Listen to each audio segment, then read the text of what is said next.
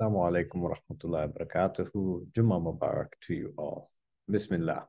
Alhamdulillah. Alhamdulillah. Nahmaduhu wa nasta'inuhu wa nastaghfiruhu. Wa na'udhu billahi min shururi anfusina wa min sayyati a'malina. Man yahdihillahu fala mudilla lahu wa man yudlilhu fala hadiya lahu. Wa ashhadu an la ilaha illallah wahdahu la sharika lahu. Wa ashhadu anna Muhammadan abduhu wa rasuluhu. Sallallahu Alaihi Wasallam. All praise is due to Allah, from whom we seek help and forgiveness. We seek refuge with Allah from the evil of our own souls and from those of our bad deeds. Whomsoever Allah guides will never be led astray. Whomsoever Allah leads astray, no one can guide. I bear witness that there is no God but Allah, the one who has no partner. I bear witness that the Prophet Muhammad is Allah's true servant and messenger. يا أيها الذين آمنوا اتقوا الله حق تقاته ولا تموتن إلا وأنتم مسلمون. O ye who believe, be mindful of Allah. Be mindful of Allah in the way that Allah deserves, and do not die except in a state of full submission to Allah. يا أيها الذين آمنوا اتقوا الله وقولوا قولا سديدا يصلح لكم أعمالكم ويغفر لكم ذنوبكم ومن يطع الله ورسوله فقد فاز فوزا عظيما. O ye who believe, be mindful of Allah. Be mindful of Allah and say that which is right and speak the truth. Allah will bless your deeds for you, will forgive your sins, and whosoever obeys Allah, the Messenger of Allah, has truly achieved a great triumph. رب اشرح لي صدري ويسر لي أمري واحلل عقدة من لساني يفقهوا قولي سبحانك لا علم لنا إلا ما علمتنا إنك أنت العليم الحكيم. I pray that may Allah open my chest, make easy for me this task, and loosens the knots of my tongue, that this speech and this khutbah may be understood. And glory be to you alone, Allah. Glory be to you, that we have no knowledge except that which you have given us and have taught us. Verily, it is you who are the all-knowing, the all-wise.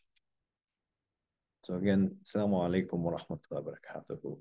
I was thinking about this week in terms of for the khutbah, and was reflecting on a khutbah I had the blessing to be able to participate in and witness in the prison when I went to go work with our Muslim brothers that are incarcerated. And the khatib, who's one of the incarcerated Muslims there, gave the khutbah on this verse from Surah Al-Ankabut, where Allah tells the believers that the parable of those who make protectors, or who take protectors, or awliya, apart from Allah, is that of a spider that makes its house, or its bait, it makes its house. And truly the frailest of houses is the spider's house, if they knew. And I thought about this verse for some time, and thought about the aspect of this spider's web, and a very simple, almost, just parable in the sense of this comparison of those who take their protectors other than Allah, compared to the houses and the houses that are of the frailest make, or the frailest ones are those of the spiders, and having this kind of comparison there. And so I thought to myself, in a sense, how would it look like if we saw ourselves, or how I saw myself as the spider, and thinking about that when the Quran is talking about those who take protectors apart from Allah, those who take awliya apart from Allah, what does this mean? What does this look like? And what is there? Oftentimes we see spider webs in our homes. We see them in the corners. Just sometimes we see them as a nuisance, or we see them out in nature, very beautifully articulated and constructed. And so they're an everyday kind of an encounter for many of us. And just thinking about that, how often we pass these by, or how often we maybe brush them aside, or push them aside, but how often have we maybe seen ourselves in those spiders and the webs, or in the spider itself, especially in light of this parable where Allah lifts up of those who take protectors other than Allah, having this comparison to the spider, the spider that makes its house, and it's the frailty of this house is its marked difference between that of other houses. And so, thinking about this, we thought first and foremost, what does it mean to take protectors other than Allah? And in the Quran, we look at how Allah lifts up that it's not just those who take other protectors from other than Allah, in terms of just gods, or just other idols or things like that.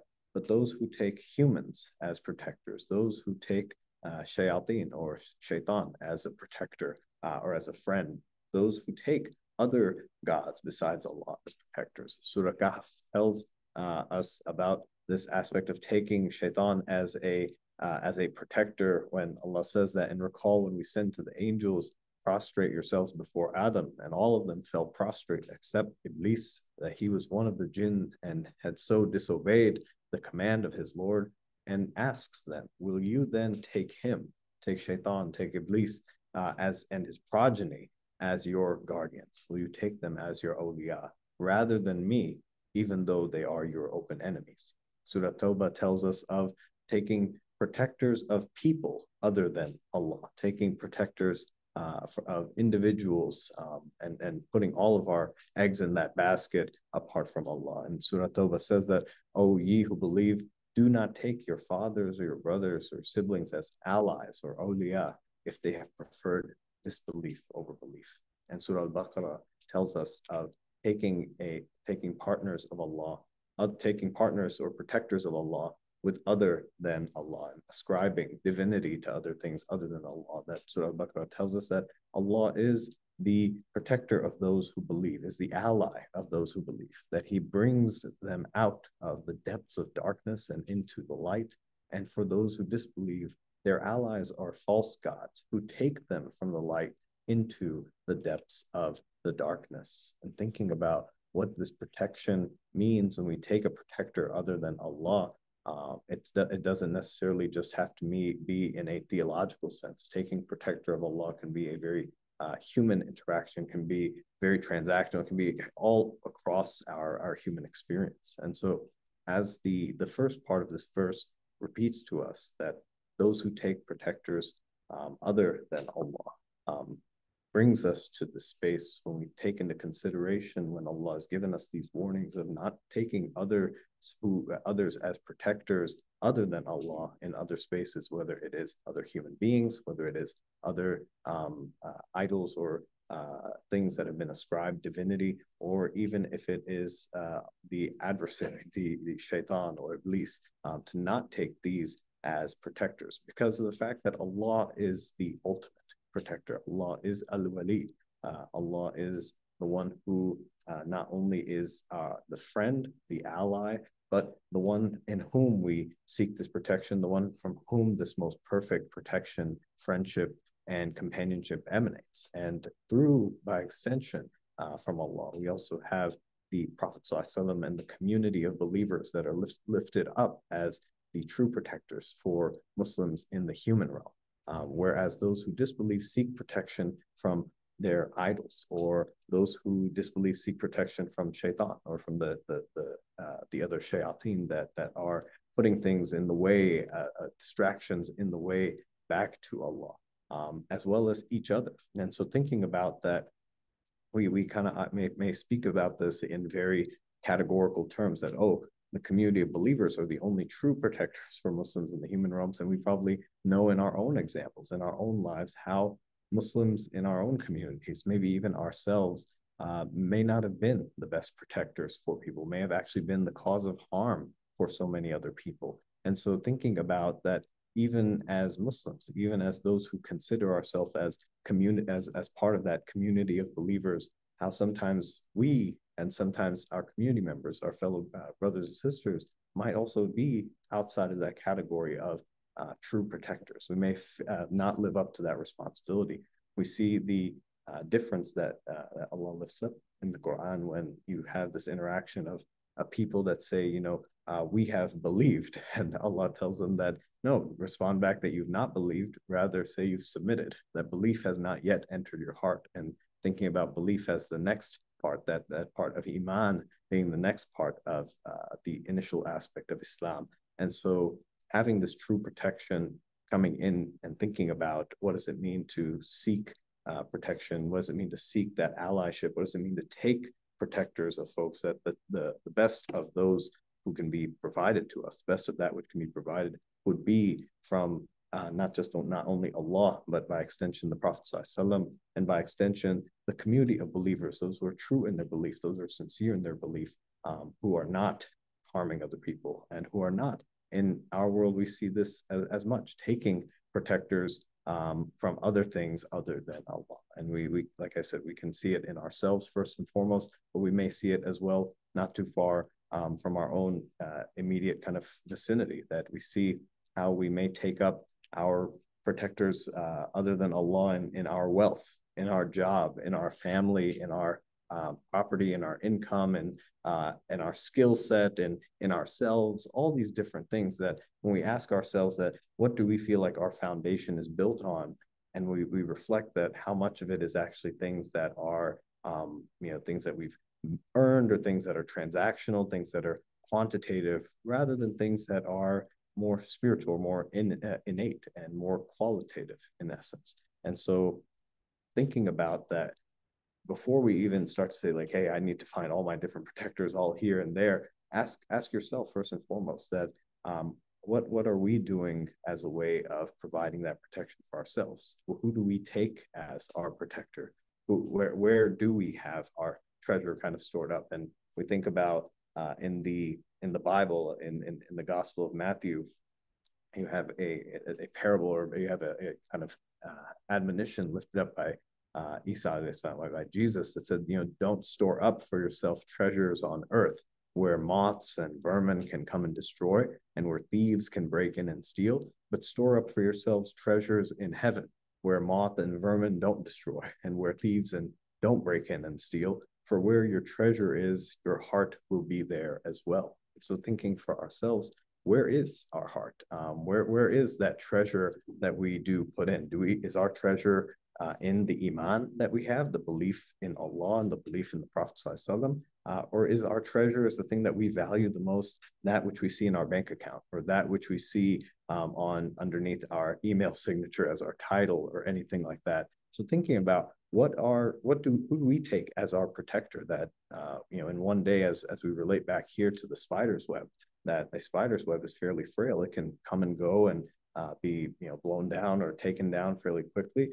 In what way do we have those things, those different protectors, as ascribed as our home, like ascribed as our main protector? And do we recognize the frailty of it? So thinking about the next aspect of this verse, where you have the taking protectors of anything else other than Allah, as the verse talks about, that the parable of those who take protectors apart from Allah is that of the spider that makes its house. And that truly the frailest of houses is the spider's house, if they knew.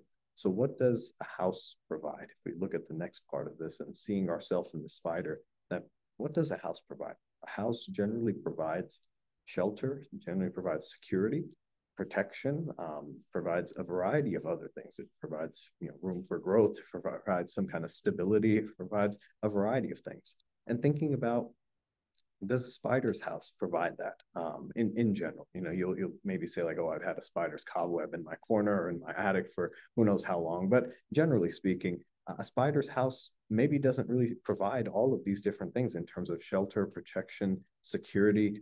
We so often see that a spider's house, especially whether indoors or outdoors, is subject to all the elements. When it is outside in a tree or around something else, that whether rain or wind or anything else that comes, it's fair game. It's not covered by anything else. It is just the web in and of itself. And when it is in your windowsill and it's just a corner, there's nothing really much protecting it from the broom that you're maybe about to sweep on it. So thinking about that, this spider's house doesn't necessarily provide this kind of protection. It's there. It's one that has been established, but it's been secure. But thinking about, does it truly provide all these elements? Does it truly provide shelter, protection, security? Not that it doesn't provide maybe an essence of these. It maybe provides some semblance of shelter where the spider can sit and rest. It may provide some semblance of protection if something, a foreign object or something that comes to within the vicinity gets trapped in it. It may provide that kind of semblance of security where something else that might come and get caught in it. But overall, it's a very flimsy kind of a material. It's not a it's not something that's like, you have gigantic house that's built of all these different bricks or all these different reinforced concrete or whatnot that would take some time to take down. It just takes one kind of sweep and it's, you know, it's out of the way, it's dust. And think about the relation of this house, the metaphor of this house to that of a true protector. So we see the comparison of true protectors being made to that of houses or of this house, and the spider's house has been lifted up. But true protectors, on the other hand, or these houses, stable houses, actually provide, to the contrary, nourishment. They provide that shelter. They do provide security, whereas false protectors do not. They're afflicted with various forms of not just destruction, not just the things that do hit at anybody in life, whether they have a sturdy house or whether they have a flimsy kind of space that they're in. They are also subject to those elements. They're subject to those different trials and tribulations, but those dwellings come down very much easier. They're easier to knock down, like in this case, the spider's web. And so we think about that if you have this stable kind of a home, even if it has a little bit of support or you know, even some branches or whatever it may be, if a strong wind or something else comes about, the spider's web wouldn't maybe have so much of a chance in certain some of these certain elements, but in other aspects, maybe the stronger dwelling would. And so you kind of take it back to our metaphor and our lives here as human beings, that when we think that, oh, I've got this gigantic house, I've got, you know, all of these different things, I've got these cars, I've got my income coming, I've got, you know, my children, I've got all this stability. We don't see ourselves as a spider because we see it as very flimsy. But when we see ourselves as the spider and we zoom out on our own selves and seeing this from a more celestial perspective, seeing this from a more spiritual dimension, seeing this from the admonition that Allah is giving us from Allah's perspective, we're not even like the spider. We're even you know, more insignificant in that sense, and our homes and our concrete and all of this stuff is even more so just as flimsy there. You have this element as well within this protection that we see ourselves as sometimes, you know, when we take protectors other than Allah, we talk about not just the external factors, we also talk about those of us who take ourselves as protectors, that as Surah Nisa talks about, doing worship, doing different acts of charity or service or whatnot solely for the sake of personal gain and solely to be seen, and solely for our own image, and seeing how in and of itself, things like that, doing those worship acts, doing those services, doing that charity, but just to be seen, just for selfish reasons, in and of itself is also a form of taking that protection in something other than Allah. It's a form of that kind of polytheism in a way of setting up something besides Allah, because you're setting it for yourself. You're feeding your own ego. You're putting it into yourself, and seeing that when we take protectors of things other than Allah, it's not just those that are external. Sometimes it's our own ego that is there. And Allah tells us that these are parables that have been set forth for humanity, but none will understand except those who are people of knowledge, or those who reflect, those who are people who think. And when we think about the spider's web, we think about our own personal webs, we sit down and we talk about this aspect that when we look at a spider's web, just from the external point, from our perspective, it looks flimsy, even if it's a gigantic, you know, very ornate kind of a web. It's not something a broom probably couldn't take out, or anything else like a little slipper couldn't remove or whatnot. But we think about the scientific metaphor and the scientific facts around what is made up in a spider's web. The Science magazine, I believe, talked about that you have a spider's web that is the silk of spider web, or some spiders' webs, is 5 times stronger than steel. And if it was human size, because of the microfibers and because of it on a microscopic level, that if it was human size, it might be tough enough to actually, you know, stop a jetliner, stop a plane. That fiber of a spider web is actually very strong, in terms of its in terms of its elemental aspect. But when it's in the size that it is, it appears very flimsy, yet its element is very strong. And you think about this aspect, that think of how small and minuscule spiders' homes are. yet how often, how detailed and how diligent they are. I was reading that it takes about 30 to 60 minutes for spiders to build a web and to weave a web. But even though they're really strong, even though the material is so strong, they don't really last for that long. Wind will happen, rain will happen, animals maybe walk through it, humans maybe walk through it, and it just damages the web. And some spiders will build that web each and every day, and will respin that web, respin that web. And when we see ourselves as those spiders, how often do we busy ourselves? If we see what are our webs, what are we spinning, that how often do we busy ourselves in spinning this web over and over, and recognize that as we're spinning this, something's going to come. We think that we've just created this huge web, we've made everything here, it's really nice, it's all good, and then all of a sudden something else hits it, and it almost collapses in a sense. But we continue to try and spin, we continue to try and spin, but we may be ignorant of the fact that this isn't all that is there. We may become enamored with, oh, look what I spun, or hey, look what just landed in my net. Look at all these different things. Look how big this net is. We feel very secure. We feel like, oh, I've got all this. Like I don't have to worry about those different tribulations, those different things. I'm all set. Like we get stuck in our own silo.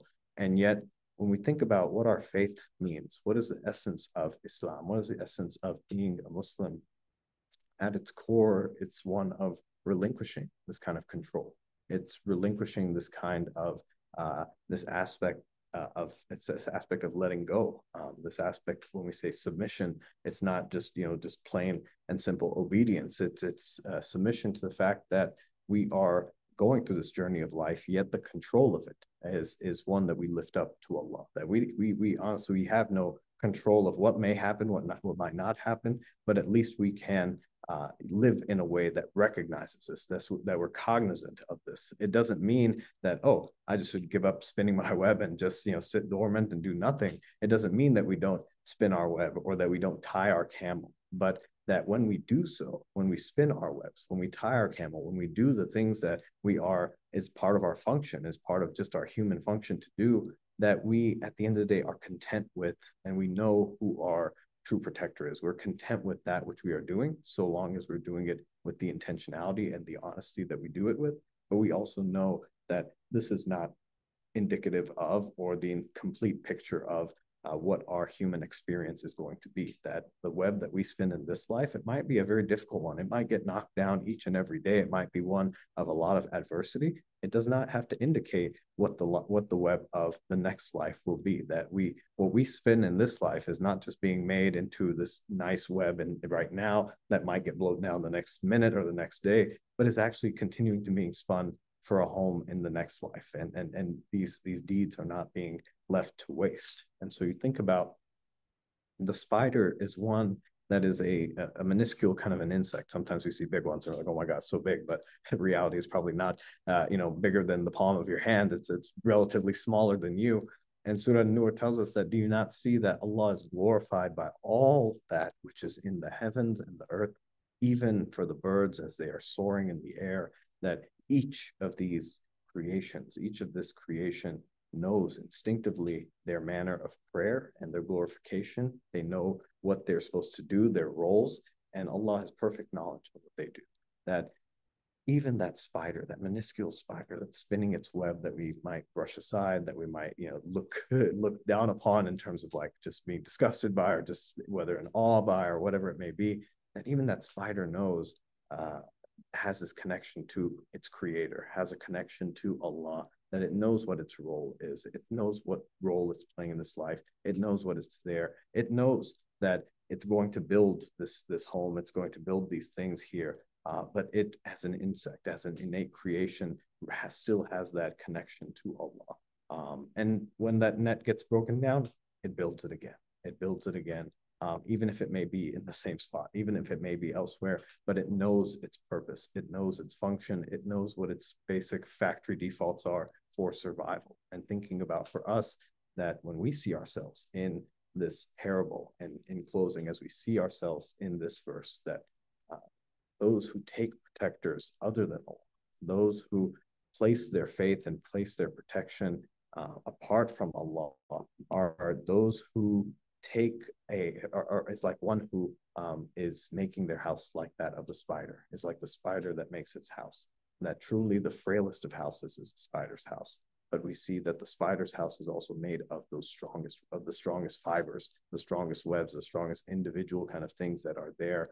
And when we reflect on this, that when we are constructing our own webs in our life, when we are putting this together, that we see what we are using to make this, what mindset are we in when we are making our webs? Are we recognizing that this is a frail house? What we are doing is frail. Our bodies are frail. We're corporeally a very weak species. We may not withstand certain things. Like we're generally not a strong species, especially when we compare ourselves and put ourselves in that plane on the spiritual aspect. That when we see a spider, we see something insignificant, something that could be easily crushed, or something that could be easily just put aside. Yet we don't see ourselves as those kinds of insects or those kinds of ants or spiders, that when we zoom out and see really how small and how insignificant we are, that we recognize that whatever we're constructing here, it really is frail. It is frail, that the spider's house is a frail house, but that doesn't mean the spider is the frailest spider. The spider is an insignificant thing, or it defines the spider by any means. That Allah is not dissing the spider in this sense, that, the parable of those who take protectors apart from Allah is that of a spider that makes its house. It just makes its house. But truly the frailest house is a spider's house. And it's not a disrespect to, just a spider and what the spider's been lifted up for, whatever its function is and the role that it plays. But the house that it makes, the home that it makes is a frail one, is one that can be taken away. Yet a spider has so much to offer to the environment, has so much to offer within even our own tradition. We have a chapter in the Quran named after Al-Ankabut, of the spider. We have a situation in the life of the Prophet ﷺ where he and Abu Bakr are escaping, to Medina and take refuge in a cave, and a spider spins a web in the front of that cave and gives the impression that, oh, this is, nobody could have gone in. There's a spider's web here. So thinking about that, the spider is not just, debased as a useless creation or whatnot because its home is frail. Rather, we see Allah lifting up that the spider knows what its role is, yet its house might be frail, but it's still playing its part. But we as humans sometimes think of ourselves as self-sufficient. We take other protectors other than Allah. We find other things. We recognize all these other things, and we put our eggs in that basket. We spin our webs from these different aspects. And so the source of our web is oftentimes our wealth, is oftentimes our children, is oftentimes our family, our homes, our jobs. All of these different things are the sources of our web. Whereas the source of the web that the spider knows is from Allah, is from itself and from Allah, that what Allah has allotted to it and what Allah has given to it. And when we recognize that anything that we are spinning our web with is not our own doing, is not just from that object, whether from our job or from any kind of thing that can be quantified, but is from Allah itself, our home can be as frail as it does look on the outside. But the home that's within ourselves, the spiritual home, the home in which our soul dwells, is one that is reinforced, strong, and that can't be broken down. That even if this life, it gets hit down, in the next life, it's still continuing to be built up. So may Allah enable us to continue to spin our own webs, to recognize the source of our webs, to recognize the source of that which builds our homes is not of the concrete that we find outside, not of our jobs that we're working at, not in the families that we're continuing to sustain, not just in the wealth that we are bringing in, but it is from Allah, who is our true wali, is from Allah who is our true protector, from Allah who is our true ar-Razaq, the provider of all different things. And that anything that we have in this life, whether it is taken away from us or it is continued to be given to us and given to us, that it is indeed from Allah. When we take Allah as a protector, we recognize that we really don't have anything to lose except the relationship with Allah itself once we abandon that. And may Allah prevent us from ever having to get to that point of abandoning that relationship with Allah. And may Allah enable us to be a people that recognize that we remember Allah in each of these things and each of the webs that we spin, each of the lives that we live, that everything in it, every good that we have of it, every essence of it is a blessing and from Allah. And in the moments of difficulty, in the moments of trial, in the moments when things do get hard and difficult, that when those things are lost, when those things are given up, that those things are taken back away from us, but they are not indicative maybe of us as human beings, that they are things that which we recognize Allah gives, Allah also takes away. And we maintain that relationship of Allah is not dependent upon that relationship with this object or this other element that's there. So may Allah enable us to continue to be people that strengthen ourselves, that continue to spin our webs, that continue to recognize that at the end of the day, our relationship with Allah is the biggest source of our fabric and our biggest source of our silk that allows us to create the strongest webs that we can. Inshallah, ameen. And may Allah allow us to leave this Jummah better than we came into it. ربنا تقبل منا إنك أنت السميع العليم. ربنا وتقبل دعاء. ربنا اغفر لي ولوالدي وللمؤمنين يوم الحساب وآخر دعوانا أن الحمد لله رب العالمين. جزاك الله خير. السلام عليكم ورحمة الله وبركاته.